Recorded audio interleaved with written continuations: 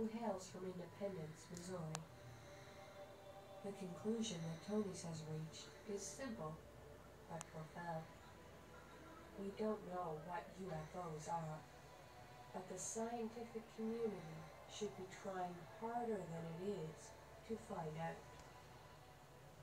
Whatever UFOs might ultimately prove to be, and we might never find out, it seems to me that they are definitely worth scientific consideration, if for no other reason than they affect how we think and how we perceive our universe. They apparently have been recurring throughout time, and they have infringed upon our belief systems to the point where we now think of the alien as something very specific. And if for no other reason than understanding how our mind reacts to the presence of a possible other in our midst, I think it's imperative that we understand UFOs and what they are. If, on the other hand, they are physical objects or paraphysical objects, which might be the case, and I don't think we have the proper vocabulary for that yet, frankly, I think that it's doubly important that we understand what these things are, because if they're real, if they're craft of some sort, if they're misinformation devices, then it seems to me that what they are doing is